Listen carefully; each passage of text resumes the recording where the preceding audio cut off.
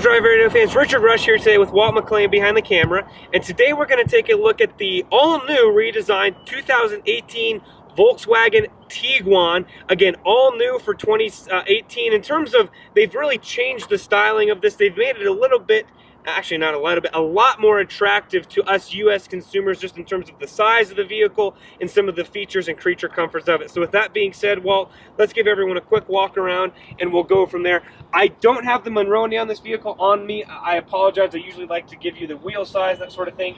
But again, as you can see the front, really a nice looking vehicle. This is now built off of a similar platform to the new Volkswagen Atlas, which is their new 7-passenger vehicle. It takes a little bit more of its boxy frame from that vehicle.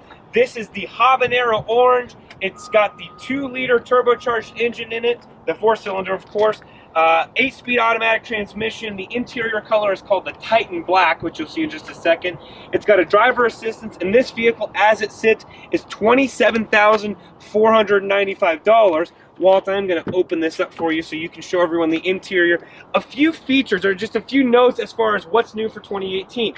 They've added more cargo space by making the vehicle about 10 inches longer, more legroom obviously as a result of that, and the third row is standard on the 2-wheel drive vehicles and optional on the 4-wheel drive vehicles, which is what this vehicle is right here. Again, you get more legroom. I really like Volkswagen's infotainment system and front cockpit cabins. Very easy to use, very simple. Walt, I would like to show people, I apologize, the mode selector down below by the gear selector. That is one thing that's really nice on this vehicle. I think it's got snow, it's got track mode, it's got a whole lot of other different features, especially for the off-road capabilities of this vehicle. I really also like the tread pattern on the seats that Walt showed you beforehand. So some really nice features overall in this vehicle. As we open the back seat here, Walt, I will let you show everyone kind of what that looks like. Not a whole lot of fanciness. I think you've got some vents back there, and that's about it. So there's not a whole lot of fancy features.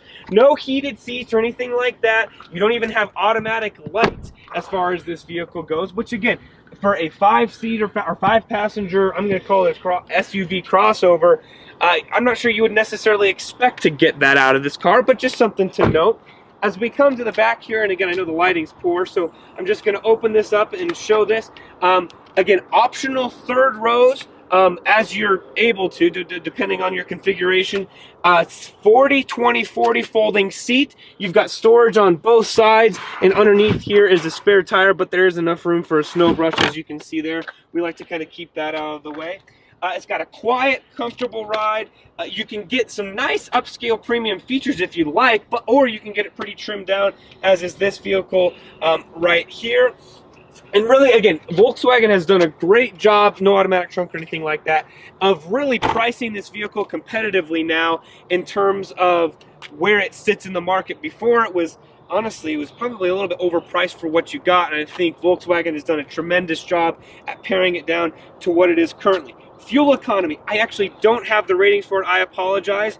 And as far as what we've been able to get, Walt, you know what, let me open that up here really quick.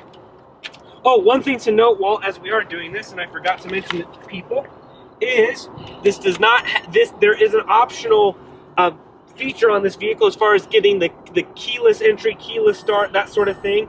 So really quick here, sorry, got to roll down the window. Want to see what this is in terms of fuel economy. About 30 miles per gallon. So we'll leave it at that. So 30 miles per gallon, which is really good for a vehicle of this size. And that's something else that Volkswagen did as well, as they added, I think they just kind of retuned the engine, that sort of thing, to really maximize the fuel economy. I love the turbocharged engine in our altitude, and really am a fan of this vehicle. I think it works fantastic. It rides great.